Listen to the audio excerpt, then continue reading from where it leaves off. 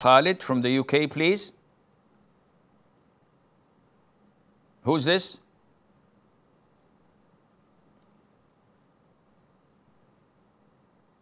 Do we have Abu Khalid on the line? Hello, assalamu alaikum. Alaikum salam. You are? Abu Khalid. Yes, sir. What can I do for you?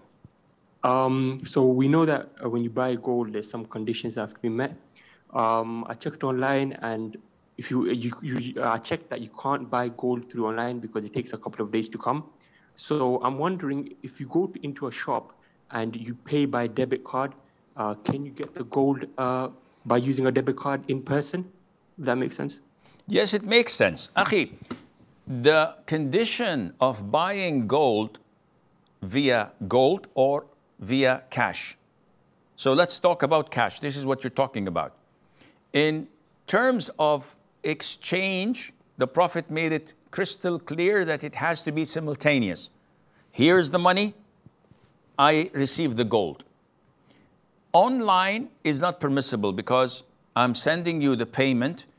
By the time the shipment comes to me, it's a day or two, maybe more, maybe less, but it's not simultaneous. I'm not giving and taking at the same time as if I'm in a shop.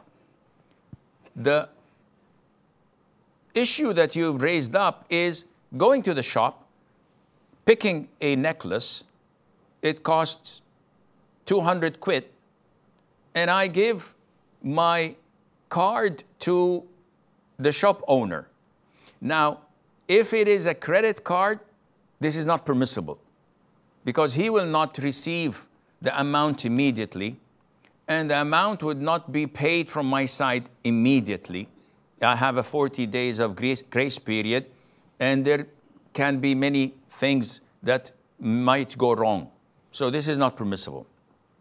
If it's an ATM card, so immediately once I give him the card and he checks it, the money is transferred from my bank account immediately to his bank account. He gets an SMS, I get an SMS. So this is simultaneous. It's like cash. There's no problem in that.